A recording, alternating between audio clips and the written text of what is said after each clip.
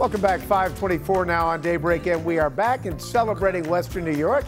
Now, you may have heard about the tiki boats and the pedal tours, but there is something new that's hitting the waterways. Right there. It'll sure bring the party to the water for the rest of the summer. Daybreak's Kevin O'Neill shares with us the new Saloon Boats. This is actually the smaller boat from Buffalo Pedal Tours, but these partiers can still generate a lot of attention. I'm at Small Boat Harbor to show off the new, larger Saloon Boat. Buffalo Pedal Tours owner is Ken Zoll. Our boat is out to replicate a tour that we do in Nashville called the Pontoon Saloon. So our boat does experiences we can't do on our smaller boat. Our smaller boat can hold 18 people. This boat we have karaoke, we have a dance floor. You can rent one for a corporate event, or you can have a birthday party, or because Zach and Kirsten are getting married!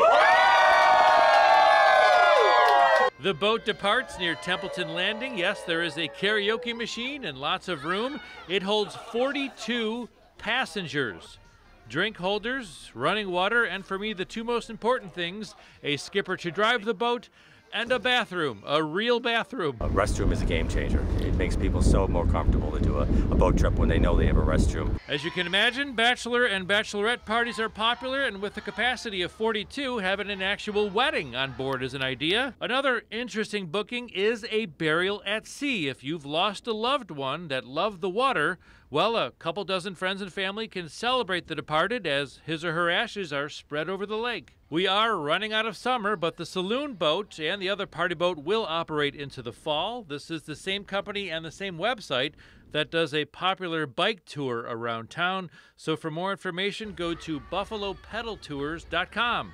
Celebrating Western New York, I'm Kevin O'Neill, Channel 2 News.